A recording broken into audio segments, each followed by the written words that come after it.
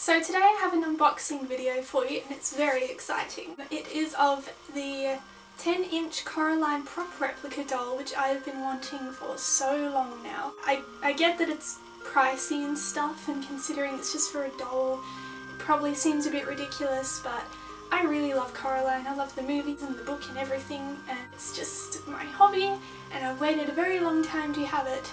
So yes, this will be very exciting. So here is the package. I got this on eBay from beautifullllll. It was the last one that they have, but there are others on eBay, but I wanted to get one that was like from a 100% positive feedback person, since it's quite pricey and everything. Excuse all of this, I just painted over the addresses and stuff because it was easier.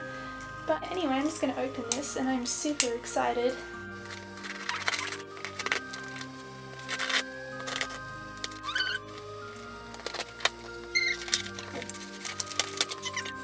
Oh my god, I'm so excited. Alright, so here it is in bubble wrap. Oh my god. Smooth this.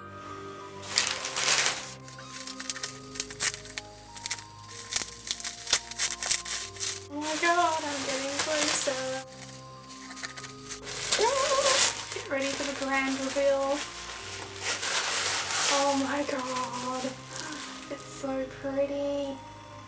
Oh my god, I'm so excited. Okay, this is so cool. I'm like shaking a bit. This is awesome. Get a bit of a close-up for you. Here she is in the box.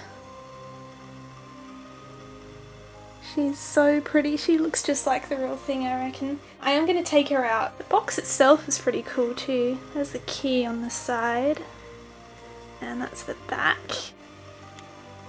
And another key. And then Coraline again, and it has Coraline up the top. I'll be keeping this box for sure. Most definitely. Oh, got it. Oh, okay. Oh, this is so cool. I get the sounds. This is harder than it looks. Okay. Oh, it's so cool. Oh my god.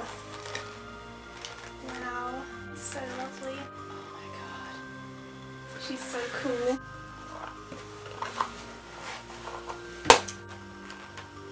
Okay.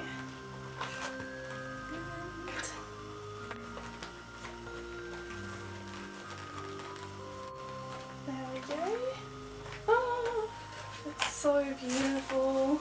This is a super lovely doll. I love her so much. She's got the yarn hair like she does in the movie, and she's got a little hair clip. And I know in the movie it's a dragonfly, but in this one it looks like it's just a little bow. Her face is a really cool texture. It's like just like the texture in the movie, which I love. She's actually got thread through the buttons, which is also really cool. Along the lips where there's the stitch line, you can actually kind of feel the texture of the stitches, like it's not just drawn on, it's actually on there, which is really cool as well. She has a stripy shirt on but without sleeves, but I guess she's got the jacket on anyway, and the skirt. And a lot of people say how in the movie she never wears a skirt, but if you notice, the doll in the movie actually does have this skirt, which is exactly the same.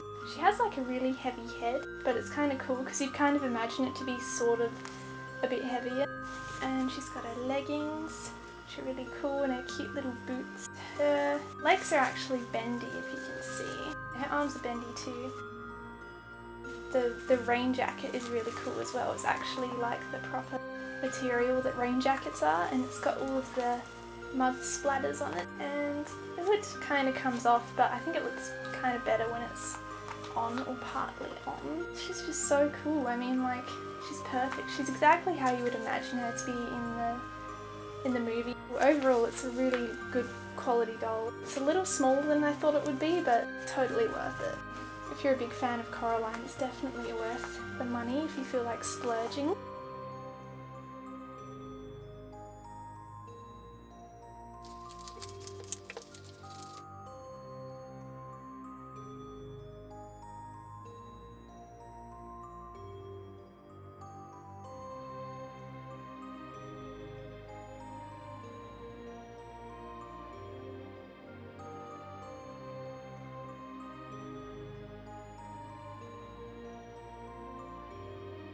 So that is my wonderful new Coraline doll. I'm so excited that I got her. I think she's just perfect. And also the key, of course. Yes, so thank you for watching. I hope you enjoyed, and I will see you next time.